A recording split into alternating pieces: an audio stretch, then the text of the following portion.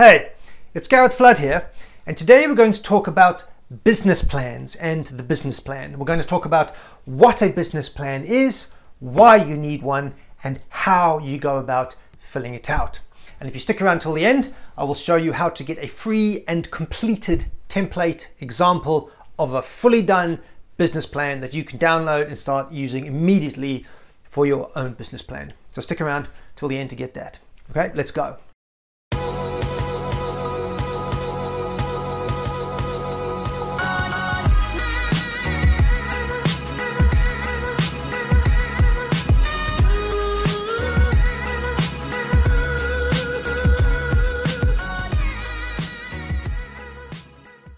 So firstly, the what. What is a business plan? Obviously, it's in the title. It's a plan for what your business is going to be. Now, in some of my other videos, I've talked a lot about business strategy, and from that comes your marketing strategy. But a business plan sits one step before that. It's initially and originally came from the idea of you're starting a business, you have an idea for a business, or maybe you've started doing something and you need to formalize it. So you need to put what the business is and everything of how it's going to be successful. A number of things need to be in place for any business to be successful, and you need to be able to document this in one place. And that's where the business plan comes in. And why? It's because historically it's been you need capital. You need to attract something to make the business work. So you either need funding. So in the old days you would take, or even today, you take it to a bank or venture capital, or even friends or family, anyone who you need money to get going. So you say, lend me the money to start my business or to grow my business. They will say, well, how do I know it's going to be successful? What am I going to get for my return? What security do I have? So that was why most businesses have a business plan. And once you're up and running, it then turns into an annual business planning process, but it doesn't need to be as detailed as in the beginning. In the beginning, what you need in your business plan, you do need some things that aren't talked about normally. So it's like, what's the capital required? What's the setup? If things go wrong, what's the exit? All of these types of things. So that is why you need a business plan. It's to form your team. So another example is you could need to attract partners. And if you need to attract the right team to say, well, to make this business successful, I need a product manager, a marketing manager, I definitely need a finance person, etc. And it could also be that you could be an expert in your area. Say it's like, I'm great at marketing, but if I wanted to build the product was a piece of software, I need a software developer, coder, I need somebody to handle the technical side of the business. So I could also be looking to attract the right partner for my business idea, and I get them excited also through the business plan, because you can't just go to somebody and say, hey, just join my business. They're going to ask all of these questions. So this is how you answer all of those questions to get the right capital, to get up and running, to launch it, to show you have a plan, and to attract the right team. That is why you have a business plan. And now I'll talk about the how of what's inside it, how you fill it out. Before we go any further, just a shout out to the subscriber of this channel, JD, who specifically requested in the comments section numerous times, can I please do a video on the business plan? So this is for you, JD, and to my other subscribers. Thank you very much. If you haven't liked and subscribed to the channel, please do so, and put what you would like to see in the future in the comments. I read all of them, I respond, and if enough people want another topic, I will be more than happy to make a video on that too. So let's get underway. So the next layer of detail going down of what is inside a business plan will be the executive summary. Will have these 6 topics within it.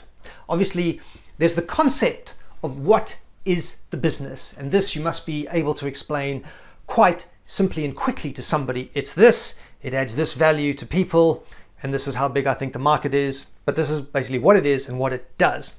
And don't forget, all businesses can basically be categorized into one of 3 areas. It's either health, wealth, or relationships. So how does your product or service make people healthier make them feel better about themselves, make them live longer, make them sleep better, whatever? How does it make them wealthier, makes them money, saves them money, etc., etc.? Relationships, beauty products, how does it make them feel, how does it make them have better relationships with their children, with their spouse, with their business people, with their corporate, with their HR department, whoever they're having problems with? How does it make their relationships in life better? And everything can be put into one of these. So that's a good way to already categorize. So the concept is my product or service makes people wealthier by doing this in this time frame. Something as simple as this. I help people to get X results by doing Y, or by my product which does Y. Something as simple as that. What is the concept of what is the value of your business idea? And then below that you have, well, how are you going to make that concept come alive? You need a company. So this is looking to say, how are you going to set the company up? Is it going to be a limited liability company? Is it going to be a PLC, a limited liability partnership? Basically the company structure. How are you going to set up the company structure and organize it in the early days? The next question is the management team. Who is running this company? And management team is very important. I was always told by one of my early leaders in business, if you go to a bank manager and ask them for money or resources or whatever, he's going to ask you three things. The first thing is, what are you doing? What do you want it for? What's the concept? The second thing is, who's in your management team? If I'm giving you money, how do I know that you people are qualified, that you're not going to waste my money, I'm going to get return on my money? Remember, first rule of investing, don't lose money. Second rule of investing, don't forget rule number one. So who's on your management team? And if it's just you, how are you going to plug the gaps that you need around, say, for example, finance or technical or supply and operations or something like this? So who's on the management team? And the third thing the bank manager is going to ask you is, what is your track record? So that will also be under here. You'll have profiles of people in your management team, and people want to see that you have some experience in what you are doing. So if you are a fitness instructor and you've been in the fitness game for 10 plus years, you've done it all, you've been qualified, personal trainer, certified, lots of things, and you've come up with a fitness idea, some kind of new stretchy band that makes your cheekbones wonderful, great, you have experience in that industry and with those products. If you go there and you say, I was a computer coder at IBM and now I'm launching a fitness gym, they're going to say, okay, well, you don't have any experience of those products or service or that industry, which could be okay, but how are you going to plug those gaps with your management team or your circle of people that you can pull in to help you? So are you competent? Do you have competence in who's going to run the company to deliver the concept? The next part, market potential. So you see this on Shark Tank and Dragon's Den. They spend a lot of time, they firstly understand what is it, then they qualify, are you qualified? Am I talking to somebody who's good, or are you a dreamy idiot? And once that's qualified, then they get into, oh, how big is this market? How big could this be? So any market is the size of, you think of a universe, and do you have one little planet within there, or are you an entire galaxy? However you want to use this metaphor, you know the world is this big. Is your niche a dot, or is it a big circle, or maybe it's a square within this? But you basically want to say, if this is all the people in the world, how many can you serve with this product? And in your country and in your market, how big is your target market? So if you're looking to sell, men's running sneakers, you can work out, and you can get some industry data, how many people are running, how many people wear shoes for leisure wear. You can work out how many men could be interested in wearing men's running sneakers, and that would be the size of your market. How big could it be? And then you can get into, once you're good at your market, you could look to go to other markets, you could look to export, go into other countries, etc., etc. So, but you need to know how big could this thing be? And then you've answered those questions, tick, tick, tick, tick, tick. You get into funding. Again, this is a big reason why the business plan exists. You're looking for funding and resources to get up and running or to scale. If maybe you're a solopreneur or a one-person band, or you've got you and your spouse, your partner, and your couple of friends helping you, and you think, okay, we need to get out of working in the kitchen, we need to go get an office, and I need 10 people, I need 10 sales reps to scale the business. So you say, that was, in that example, what I need the funding for. I need to move into a premises to start manufacturing, and I need to hire 10 sales reps, and I expect each sales rep to generate 100,000 a year, which will give me X amount of profit, etc., etc. And you can see how that answers all the questions. And the last thing you generally have in a business plan is the exit strategy. And this is more for people if they are funding you. So they want to know, at what point are you going to pay them back, if that's what you want, or are you going to give them some shares, or just pay them out if it's a pure interest on a loan type of deal? Or if things are going badly, you don't want to throw good money after bad. You could say, we tried it, it failed, didn't work, no problem, but we will call it quits at this point. So say when we say we run at negative cash flow for 6 months and it gets to 50 grand and we're piling up at negative 2 grand per month, that will be the time to fold the business and throw in the towel. So you can have an exit strategy for paying people out if you don't want them anymore, or just to call it quits and say, well, we won't lose or throw any more money into it. That's what you have there. So that is a summary of what you're trying to get across in the business plan. Hey, if you like this content, then I invite you to head over to my website at stepstogrowth.com. The link is also in the description below, where you can pick up a lot of free resources, as well as I have case study videos and extra materials. And you can also find out about the Marketing Plan Accelerator program if you want to get your marketing plan done, high quality marketing plan, in 6 weeks or less. So head over to my website, stepstogrowth.com, check it out. Thank you. So now that you have an overview of what's in the business plan, let's go to the final layer of detail, or the next layer of detail down, which is really the meat and the detail of the plan, which you do need to get to for your business plan to be taken seriously. So again, I will give you all of these topics. I will give them to you in the business plan, and you don't have to complete them all to the same level of depth that I did. If something is not relevant for your product or service or the market you're in, either you can delete parts, or you can just make it very short. You can answer it in 1 or 2 lines. Do not get freaked out that I have to make a 20-page Word document. You don't. You just have to get these things across in a nice, tight format. You could have this in 5 pages if it's very, very clear. But for the rest of the business plan, you have to work through these topics, and I'll dive into the actual example and show them to you just now. But you do have to work through each of these topics. So essentially, you want to explain for someone to read and understand what is the product or service, or product and associated services that you're going to form your business out of. An industry analysis, what industry are you talking about? Are you in medical, fitness, this type of thing? The market analysis, so the specific market that this exists in, which could be a subset of the industry that you're in. If you're in fitness, fitness is an industry, but the market could be women, just men and women, or it could be, for example, quite specific. Your market could be women wanting to get fit again and lose weight after having a child. That is a specific market. So that could be your market analysis. That's a niche, as an example. Competition, obviously, all markets have competition.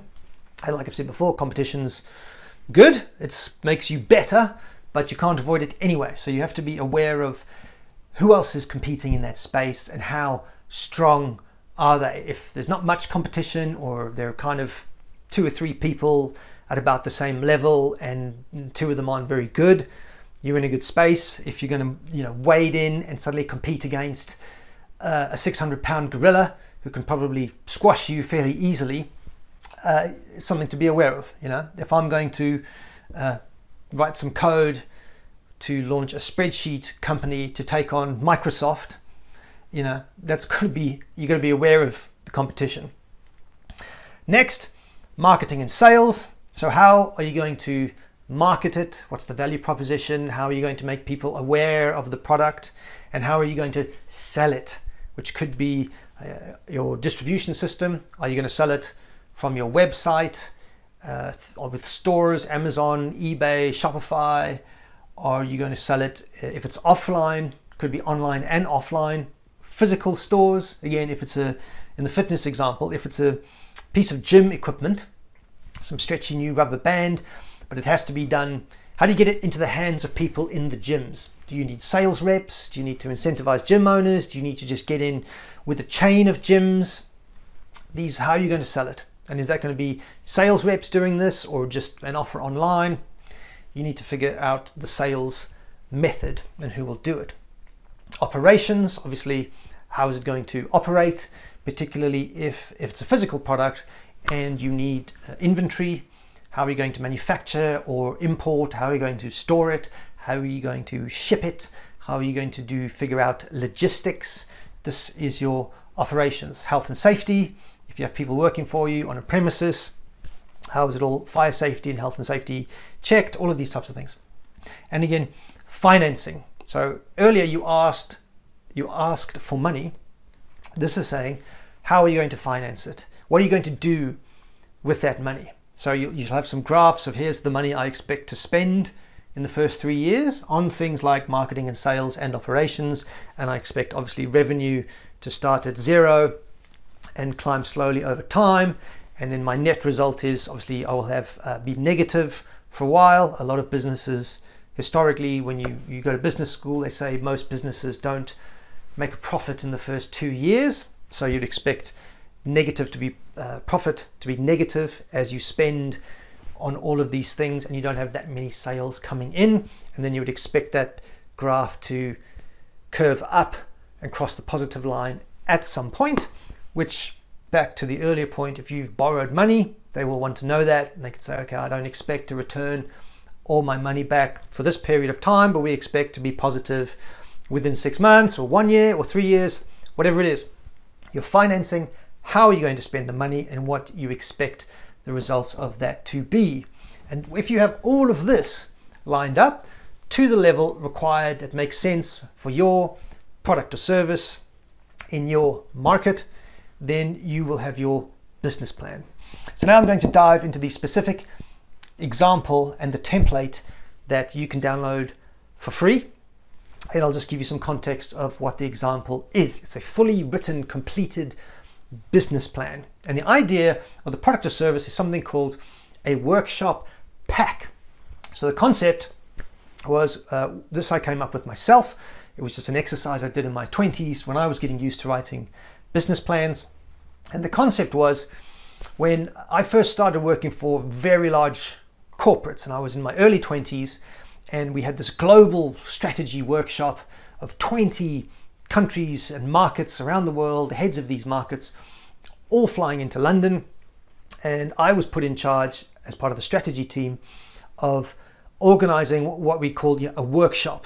We have all of these people coming to a hotel and we're going to workshop for 3 days what to do with this business. So while I was working on the strategy, I also had this, I was tasked with running this whole workshop. And bear in mind, this sort of cost 20 to 50,000 pounds for all of these people to fly in business class, to get in a Hilton or a Marriott hotel, dinners every night. And then how do you structure a 3-day event, which I had never done in my life before, and I had no idea how to do it. And I got through it and I thought, wow, imagine if you're starting out and suddenly you have to run a big event management, or a big workshop, which there's a lot of this particularly in the corporate world, but in all businesses, you get people into a room to figure things out.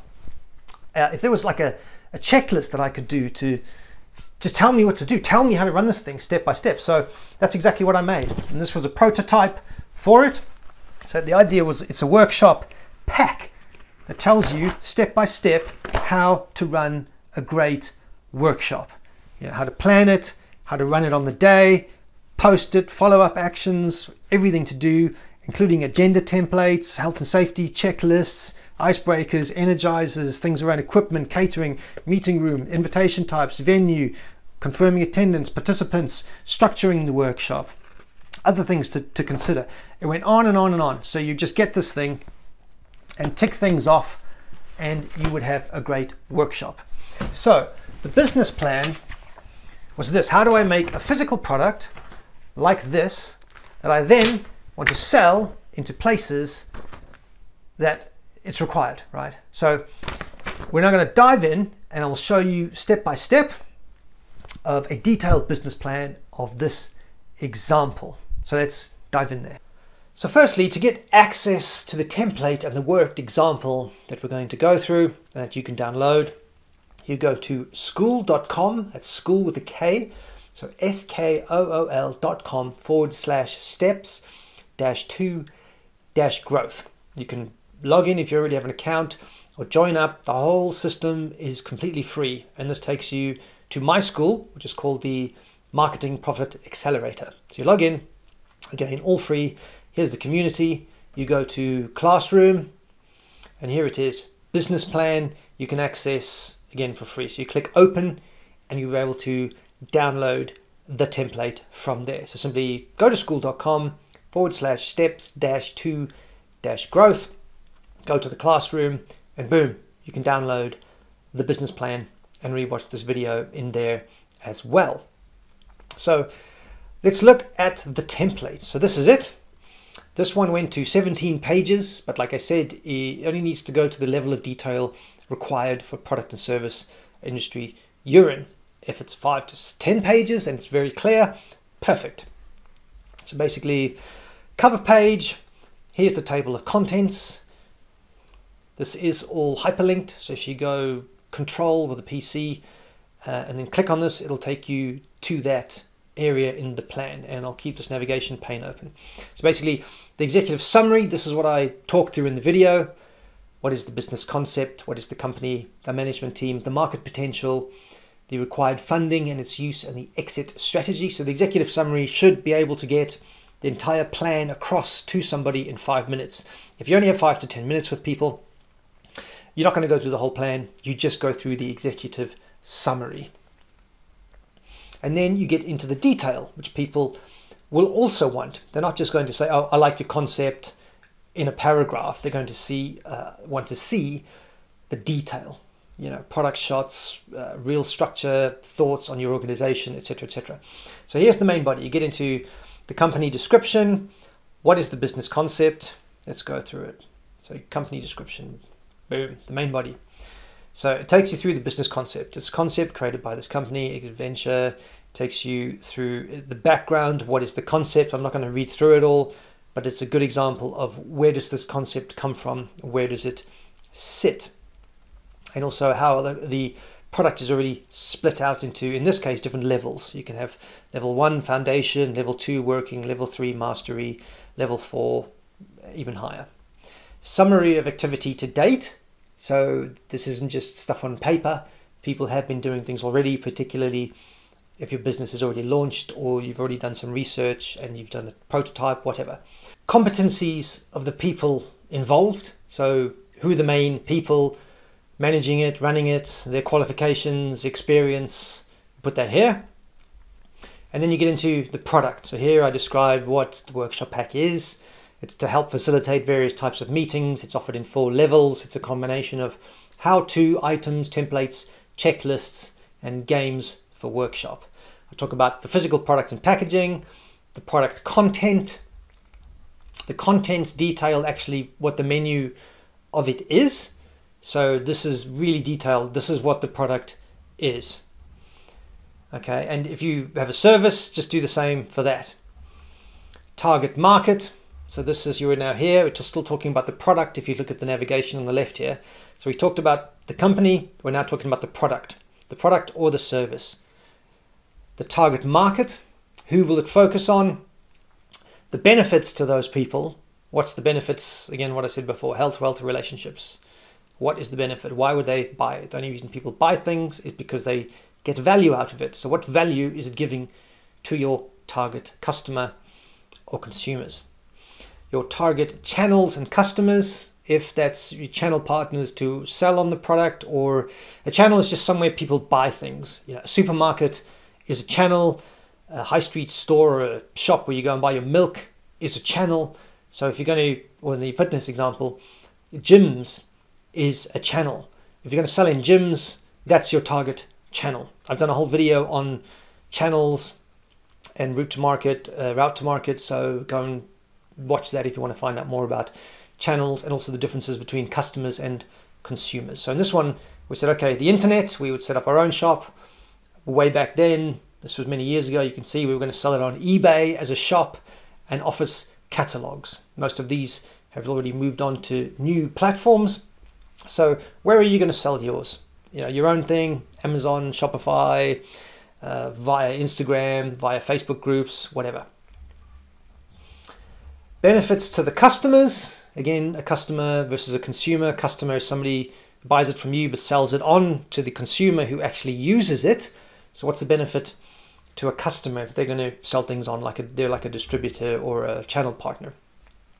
How are you different to current offerings in the market? So again, if you have a fitness example, if you have a fitness band, why is yours different to other bands? Maybe it's more durable, maybe you can get 10x stronger, maybe it's made of some material that's never been done before that does something amazing. Whatever it is, how are you different? And then the last thing is your keys to success for the product. Is it a differentiated offering? In this example, it was a differentiated offering. It was ready for immediate use, plug and play, just pick it up and go. You didn't have to go to additional training or knowledge gain. It's reusable. Once you've got it, you don't have to pay to use it again. It's yours for life, and it's low cost to produce, therefore actually relatively low cost also to buy. Those are the keys to success for this particular product. So whatever your key to success are for your product or service, list those here. So let's look at the industry analysis for the workshop pack. These you're going to cover barriers to entry, which means how hard is it to actually get in there. Some things it's very easy to get into. Fitness, for example, you could make your stretchy band and go and start selling it to gyms tomorrow. You can go talk to gym owners. If they like it, they'll stick it in their gyms. Okay. And some barriers to entry are hard. Again, the example I used earlier, if I want to create a spreadsheet software and go and compete against Microsoft and Google, those are high barriers to entry because everybody is already using Microsoft and Google. They're already very embedded. They have low costs, I have high costs to develop it, and then to try and sell it to customers who have low initiative to change, high barriers to entry. In this example, it was low cost to design and produce, and there wasn't an exact competitor product for what I was offering. In this example, there wasn't, what I was selling wasn't already on the shelf, so it was new. Supply and distribution. How are you going to supply and distribute it? Technological factors, if that's important. Economic influences. Some products and services are bought and their demand, so you're talking about elastic versus inelastic demand. How susceptible is your product or service to economic influences? So for example, if we hit a recession, a lot of companies immediately pull back on marketing and advertising spend. So if you're setting up an advertising agency, you need to know that, when times are good, boom, boom, boom, you want to make hay while the sun shines, but you know that in economic hard times, when we hit recession, it's going to go down. Conversely, if you're setting up a learning to drive business, that is recession proof because people are always turning 16, 18, and they always need to learn how to drive. Parents don't want to do it. They want to outsource it to you. So that is a recession-proof business because people at the moment still want to spend money to get their own car, to get freedom. Regulatory issues. If this doesn't impact you, fine. In many countries, if it's a manufactured product and you're just pulling it in from China, for example, you need to be sure that there's nothing that's not illegal in waste or plastics or lead or whatever in the stuff you buy. Other regulatory issues are if you want to set up a legal consulting business. In some industries and professions, it's quite strictly controlled who can do that. So the legal profession, the medical profession, you can't just rock up and say, yes, I'm going to start selling my wonderful potion that's an elixir of life. We learned the hard way through those. So if there's regulatory issues, fine. If there's not, just take this out. So then you get into the market analysis. Definition of the overall market. How big is the overall market you compete in? In this example, all companies and individuals involved in organizing and running workshops. Covers all industries as well as government departments and not-for-profit, because so many of them spend probably way too much time doing workshops and brainstorming and sessions. So it was a big market.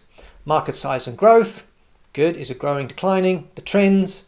The segments. Can you break it down further? So again, I talked fitness. You could be like hardcore fitness, general fitness influencers, fitness for health, fitness to lose weight, fitness to get jacked and look ripped. Lots of types of fitness. What segment are you going for? And then your targeted segments. Which segment out of those are you going to go for? The consumer characteristics and needs. So in this example, the bulk of the consumers are expected to be office workers who need to run a workshop, but the ultimate cost will be paid by the company. So that the characteristics and needs was the trigger is they know they need to run a workshop, but they don't know how to do it. And you have the solution. Purchasing decision process. How do people decide, yes, I need what you have? Next section is competition. Again, going to a level that's required for you. When we did this example, we couldn't find an existing product that did this. So we still have to look at similar competition or people who could move into your space pretty quickly. So we said the competition was meeting facilitator companies, courses which include change management, books on the topic. There's lots of books on facilitation, group facilitation, etc., etc. Well, we weren't looking to make a book, we were looking to make a product. And then we did find a couple of products, not quite the same, but still, you need to list out all the competitors and how you are different or better than them. And then give a summary versus your competitors. Are you competitive, or it's going to be tough, but you can do it? Next section, we described marketing and sales. So the product, again, what's the product offered? How is it going to be distributed? How is it going to be priced? How are you going to promote it? Make people aware, do some promotions. And this could be, in this example, okay, look, the product will be fully branded, consistent look and feel, across everything, website, communication, leaflets, etc. The logo will be created, trademarked, and then a separate communication and promotion plan will be developed for each of the direct and indirect sales channels. But if your business is simple as, you're doing a lawn mowing service, your promotion could be, I'm doing leaflet drops in my neighborhood. I'm doing my neighborhood and the neighborhood next to me. My promotion is print some flyers, leaflet drops in every house. Done. Salesforce. Do you need a Salesforce? How much? What will they be doing? Next section, operations. Now, if it's more of a service or an online thing you're doing, doesn't have to be as detailed this, but if it's a physical product, again, you need to look at product development costs, risks, manufacturing, who's manufacturing it? Is it you? Is it other people? You're importing it? What's the production processes? Do you need equipment? Do you need quality assurance? Do you need administration for the site and the manufacturing? The risks around manufacturing? The key suppliers, if again you're ordering it from somewhere else, or you're ordering the components that you manufacture, are you getting it from, if 50% of what you make comes from one supplier, and that supplier sells or retires or blows up, what's your plan? You need to know who your key suppliers are, because if a key supplier goes down and you can't make your product, then you're dead in the water. Your product and service delivery and customer service and support. So again, if you're starting out, this doesn't have to be detailed. It could be an email and a number that you man or someone in your team mans or responds to, and it could literally be that. If your business gets bigger, then you said, yes, we'll have a customer service center, respond to all the calls, register tickets, answer the tickets, and then at some point outsource that to the Philippines or whatever. Capitalization and structure. what's the legal structure of the company? And what's your exit strategy? In this example, we said, if the company is not making, if it's making negative $2,000 a month in the company bank account, at a certain point, the venture would be wound up.